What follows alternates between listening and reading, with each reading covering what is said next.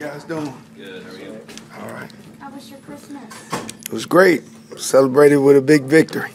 In your old stomping ground. Yes, had a great time. Nice hotel. A little cold, but it was cool.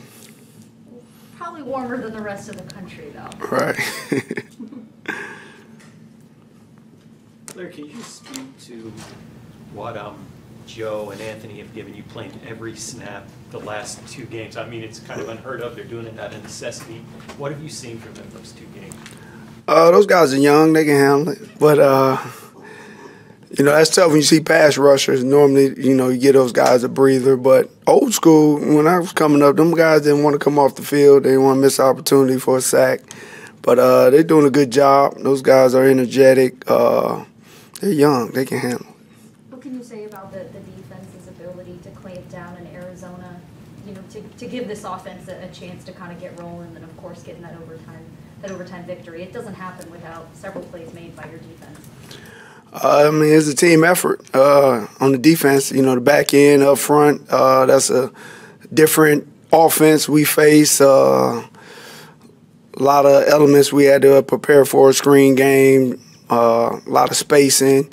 Guys did a good job. DBs played well. They limited a lot of big plays, and we tackled. You need to be prepared to stop the run every week, right? I mean, that's job one. But when you play a team that is so insistent, in the games they've won, they're running 40 times, right? You want to get them out of that. What's that challenge like for your defense? What do you have to do? You got to bring your big boy pass. You got to be gap sound. You got to be physical. You got to bring that demeanor to the game. And they got big backs. 33 is a big guy, 30 slashing. But you got to be gap sound. You got to know what to do with the ball. You got to know where our help is, and you got to play fundamentally sound up front. And you got to be willing and ready to come meet it head on. It's a long day. I mean, you prepare for that mentally. That, right. Like, this is going to be one of those days where I'm just. Oh, this is a great day as a linebacker. This is great. This is what you want. You can't wait for this game. You love to play these type of games, and especially in my room, guys are excited. And it's really going to be who's tougher. And they bring that type of game, and I can't wait for Sunday to see. Can you speak to the importance that Carlton Davis brings to the defense? And in your opinion, as of late, do you feel like he's raised his game at all? Maybe it's because of the quality of receivers that he's gone up against. But do you see a little bit of a difference in Carlton's play for the better as of late? Well, it's been like that since we've been here. I think the contract he signed this offseason speaks to that. He is #1 corner. He does a great job.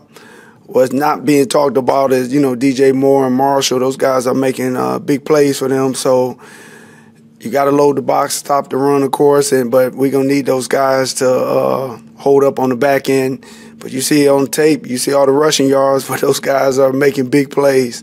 So it's going to be a big challenge. And Carlton, those guys, and Bunting, those guys up for the challenge.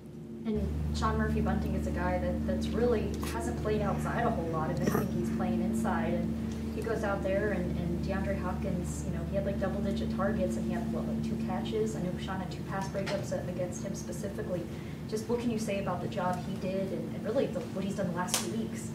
He was locked in. He has experience playing outside. He did a good job for us. That was a big-time challenge last week playing against Hopkins. And them guys it's December. They've been there and done that. They know what it takes to win during this time of the year, and those guys are locked in. That first Carolina game, I think they rushed for 100 yards in the second half.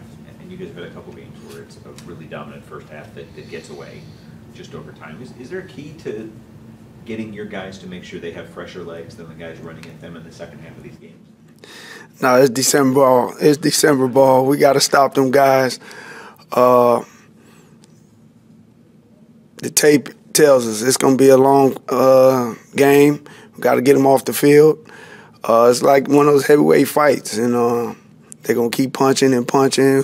We're going to see who wears down first. Anything else? Thank you, guys.